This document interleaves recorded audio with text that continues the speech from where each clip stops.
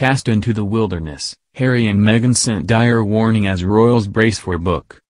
The Duke of Sussex's upcoming memoir, Spare, has received widespread attention amid fears it could contain criticisms of the royal family.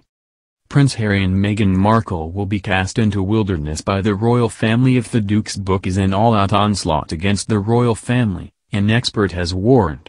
The much-anticipated memoir from Prince Harry, titled Spare, will finally be released on January 10, 2023. When announcing the news last month, publisher Penguin Random House said the book will detail with raw unflinching honesty his journey from trauma to healing, adding, "For Harry, this is his story at last." The book's cover has drawn widespread attention. It shows the Duke of Sussex looking directly into the camera, along with the words Prince Harry and Spare. The title is a reference to the phrase the heir and the spare. But there are fears the memoir could contain attacks against the royal family, triggered by the controversial interview from the Duke and Duchess of Sussex with Oprah Winfrey in March 2021. Niall Gardner, a foreign policy expert and royal family enthusiast, warned in an exclusive interview with Express.co.uk, the title of the book sets a resentful tone from the start. It will likely not be one that will be full of hope and aspiration. Rather, it will be a book filled with a lot of rage, and the title is a reflection of that anger. Harry and Meghan will be cast into wilderness and lose royal titles if this is an all-out onslaught against the royal family. Mr. Gardner believes Harry's book is in danger of doing a great deal of damage to the royal family based on its title alone. He warned it could be the publishing equivalent of a grenade being thrown into Buckingham Palace, and that the impact on the Duke and Duchess of Sussex could be catastrophic. The royal family enthusiast added, "This is going to be an angry and bitter book. It could do a great deal of damage to the royal family." The tone of book based on the title looks to be very dark. This book could be the publishing equivalent of a grenade being thrown into Buckingham Palace.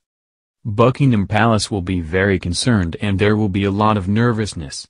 It will be a massive bridge burner with the royal family and serves no real constructive purpose. The long-term consequences for the monarchy are very damaging, while the impact on Harry and Meghan's standing in the royal family will be catastrophic. In March 2021, the Duke and Duchess of Sussex sat down for a bombshell interview with Oprah Winfrey, some 12 months after they relinquished their roles as working members of the royal family when they moved to the U.S.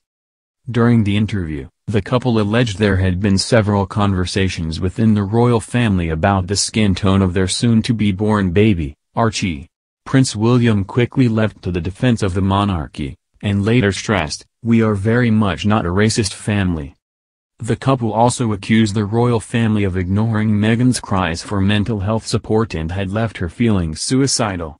Buckingham Palace issued a rare public statement, which said the claims were concerning and would be addressed by the family privately. In a press release for Harry's book, publisher Penguin Random House said, "Spare takes readers immediately back to one of the most searing images of the 20th century, two young boys, two princes, walking behind their mother's coffin as the world watched in sorrow and horror." As Diana, Princess of Wales, was laid to rest, billions wondered what the princes must be thinking and feeling, and how their lives would play out from that point on. For Harry, this is his story at last. With its raw, unflinching honesty, Spare is a landmark publication full of insight, revelation, self-examination, and hard-won wisdom about the eternal power of love over grief. When Harry announced details of the book in 2021, he said in a statement, "I'm writing this not as the prince I was born but as the man I have become.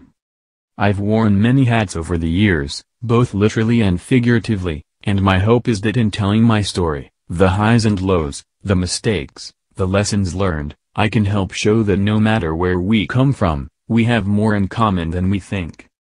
I'm deeply grateful for the opportunity to share what I've learned over the course of my life so far, and excited for people to read a first-hand account of my life that's accurate and wholly truthful."